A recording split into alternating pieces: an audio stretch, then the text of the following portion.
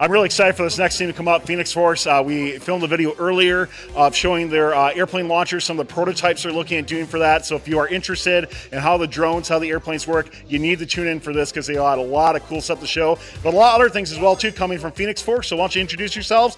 Let us know what you've been working on. A lot of cool stuff here coming from 10100. I'm Jay from Phoenix Force, and I definitely want one of my teammates to introduce their airplane launcher. It's definitely, I think, one of I've seen in my robotics career.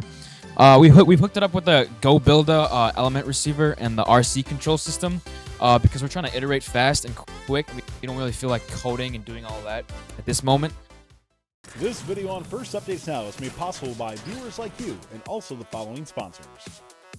At Kettering University, over 30% of the student population was in high school robotics. These same students have received a portion of over $7 million in FIRST Scholarship. Scholarship applications will open in September. Get ready to go pro and get more information at kettering.edu/first. We came up with this idea of the airplane launcher. We had a paper prototype earlier. We had a couple. So after we did some research, I transferred it into metal so we could attach it to our robot. So here there is a rubber band that is connected to these button head screws that creates tension and goes back to this servo motor, and here we can control it manually. Should I demonstrate it? Oh yeah, we can demonstrate it. This is one of the airplanes we might use. We're not sure about what airplane we will use so far.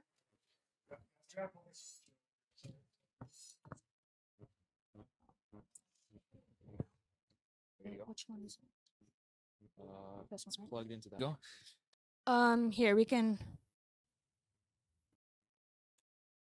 Well, It's still a work in One progress. second. Retry.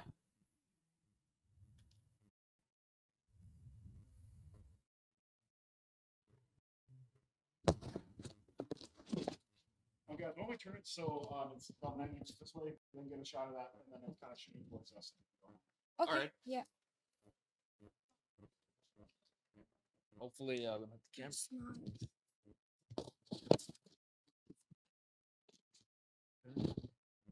Just servo.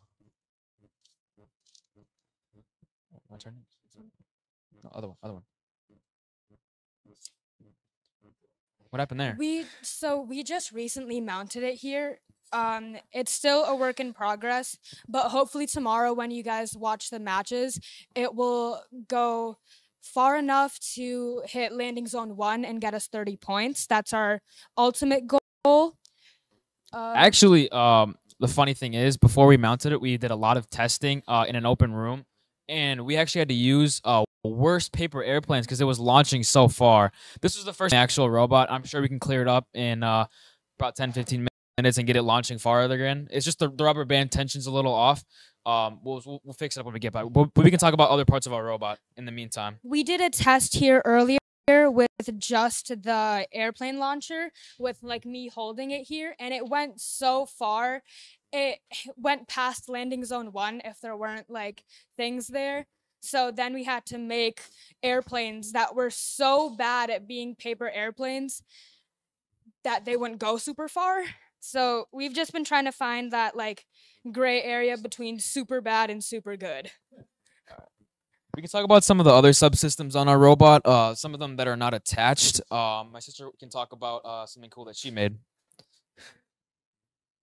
Hi, my name is Dia, and I designed this. We call it the shuffleboard because it kind of shuffles the pixels across the field. So the goal of this is to get all of the game elements of the pixels from that side to over and scoring into backstage, so we can then score them onto the backdrop. So we use 6,000 RPM motors, and we cut off like the edges of our wheels to make it work better, and it goes pretty fast. Should we demonstrate? We can demonstrate. The main reason you want to do this is for strategical purposes. So kind of like a feeder robot. If we had a robot that was really good at stacking, we could have a feeder robot send pixels over to score and maybe generate a new high score tomorrow. If you want to demonstrate, we can hook it up to the element receiver, and my other teammate can talk about her claw.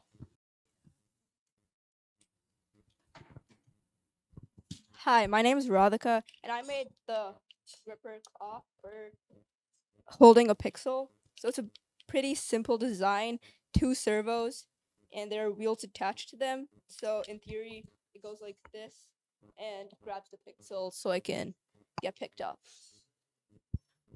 How did you, when you're looking at all the different concepts that you had, how did you come up with like multiple different options? And do you have one kind of leaning one towards utilizing versus the other?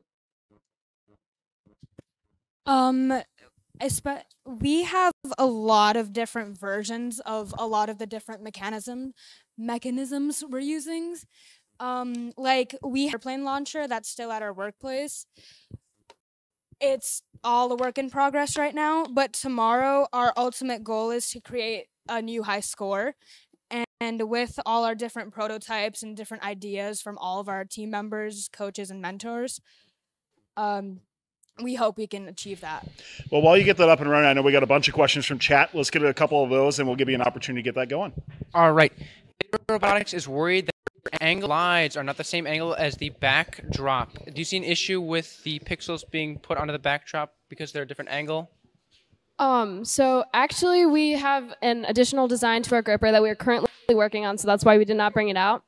But so last year we had a robot that kind of had a function that moves like similar to our wrists, and that's what we're trying to replicate here as well.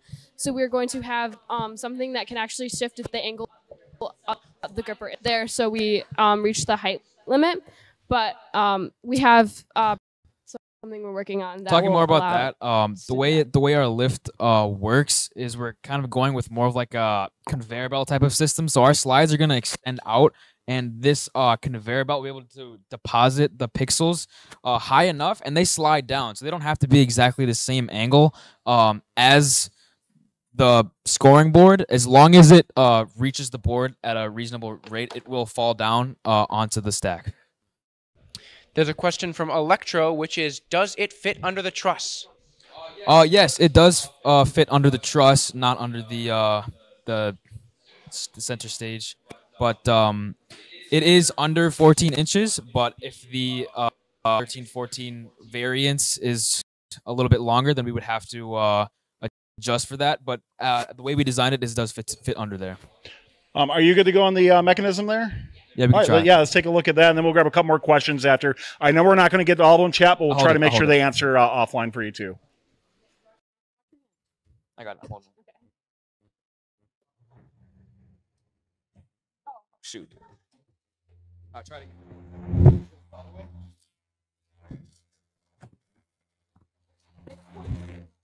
It goes very fast normally.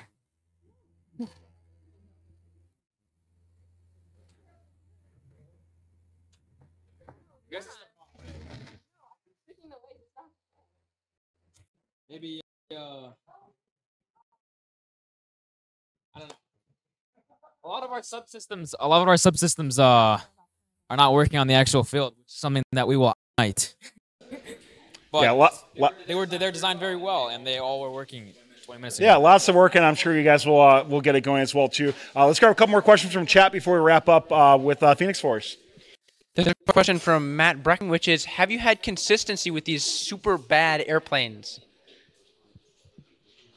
So with the super bad airplanes, they either in our hypothetical field back in where it either doesn't go past the field wall or it goes in landing zone 1, and it's more of something where we're just trying to find, again, that gray area, that like Goldilocks zone of we don't want it to go too far, and we don't want it to go to we don't want it to just end up right in front of our robot.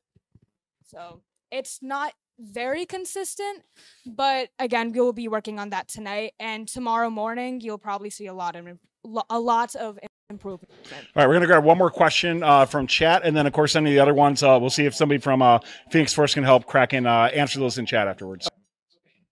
There's one more question from Riley Smartphone, which is, do you all have hanging mechanism? So we are working on a hanging mechanism. My other teammates can talk.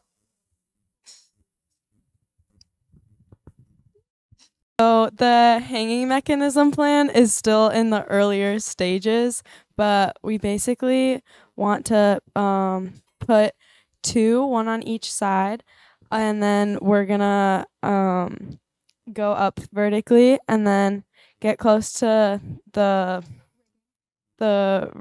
rigging and we'll just compact it a little bit and it'll hoist itself from there.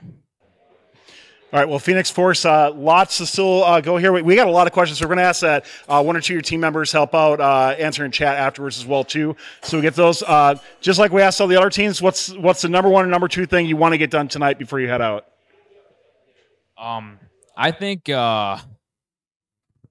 everything. We just want to get everything working as best as possible. We have a lot of team members and a lot of things to get done, so we're just going to get all the mechanical stuff done tonight, and then tomorrow morning, hopefully we can wake up and get coding because all of us do everything. So it's not like we have a coding team, mechanical team. We all work together, and we're just gonna get it done. Well, love your passion with that. Anything else that you want to cover for tonight? No, I think Jay covered it all. We're just trying to get everything improved and everything done tonight, so then tomorrow we can all work together and get it all coded and get a new high score in the matches. All right, well, let's give Phoenix Force a big round of applause for an awesome night. Love their mechanisms that they have. This video on First Updates Now is made possible by viewers like you and also the following sponsors. At Kettering University, over 30% of the student population was in high school robotics. These same students have received a portion of over $7 million in FIRST scholarship. Scholarship applications will open in September. Get ready to go pro and get more information at kettering.edu/first. Don't forget to like, subscribe, and ring the bell to stay up to date on our new videos. Keep the conversation going and provide your input to our content. Watch our live shows at twitch.tv/firstupdatesnow. Join our Discord at discord.gg/firstupdatesnow and check out Fun FTC on Facebook, Instagram, and Twitter, and First Updates Now on Facebook, Instagram, TikTok, and Twitter.